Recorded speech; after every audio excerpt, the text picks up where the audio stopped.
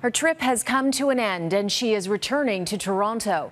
We wrap up Danica Rain's journey to Thailand for gender confirmation surgery now and look at the life and stigma the Toronto transgender woman comes home to.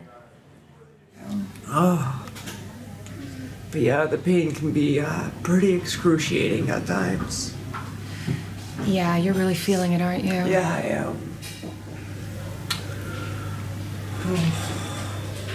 Morphine is Danica's relief. 2 days after her gender confirmation surgery, she feels the brunt of crushing pain when it wears off. It's a good pain. Is it still worth it, even with this pain? Oh, definitely. I could go through this pain for I don't know how long. The pain is totally worth it. Danica knows all too well about another kind of pain. She belongs to arguably the most stigmatized group in the world and is used to being shunned by an unforgiving society, openly mocked, sometimes beaten. She's heard the words directed her way. Tranny, or being called a she-male. Do those words hurt? They do hurt. They hurt a lot. We're humans. You know what I mean? We're not freaks. We're not weirdos. There's nothing wrong with us. I'm told transgender people are far more accepted here in Bangkok than other parts of the world, including Toronto. There's far less of a stigma here.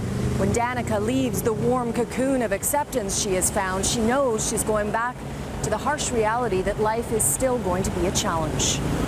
Just before I left, just give me a second. So just before I left, one of my trans friends wanted to take me out to dinner. It's downtown Toronto on Yonge Street. As we walk in, there's two gentlemen sitting there having lunch. And the first thing that the one man has to say is, "Can you believe this? Look at these two. Absolutely disgusting," is what he said. And then his friend looked at him and said, "I totally agree." The vast majority of comments on our Facebook page have been similarly harsh. Even if it weren't covered and trans people paid out of pocket, these people would still be complaining. My God, they never stop. Lock her up in Cam H. He will always be a he, no matter what. Stop wasting my tax money on stupidity. It's still a man. That's just one hurdle transgender people face. Another is lack of employment. Danica has been trying to find a job in Toronto for the last 5 years. I applied at a lot of the major hotels just to be a room cleaner, and I couldn't even get a job cleaning rooms. Fast forward 3 weeks from that interview. At this very moment, Danica is in the air, flying back to Toronto. We Skyped with her just before she left for the airport. How are you? Hello, I'm doing amazing, Cynthia. Extremely excited to be on my way home. And those negative comments on Facebook, Danica has read them too. The way I see it is I'm not letting any of the negative feedback get to me because I believe I deserve this, and I did not choose to be transgender. I was born this way. Do you feel different? Yes, I do feel different. I feel normal. Normal. That is what Danica wants the most, a normal life. When she returns, she hopes to get married and become an advocate for other transgender people.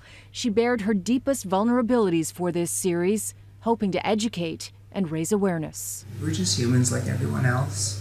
We just want to live our lives like everyone else. We're not here to hurt anyone. We're not here to change anyone's opinion or anything like that. We just, as I said, we just want to have normal lives like everyone else. Danica may very well be leading the way for other transgender people to go to Thailand. Now, I talked to the provincial government this week. They tell me no other person has been approved to go to there for this surgery, although the Kamal Clinic in Bangkok, where she was, tells me that since these stories have been airing, they've been receiving more questions from Canadians inquiring about going there. Which is what you really kind of want out of this story, right, in Danica's story, and hope that it brings that awareness. Now, she didn't seem surprised by the negative reaction, but I think you were a little bit at what we saw. Were you? Yes and no. Yeah. I mean, I was expecting some. I wasn't expecting it to be as overwhelmingly negative, but you have to wonder, is it the majority of people really, or is it just the people that are negative are telling us what their thoughts are?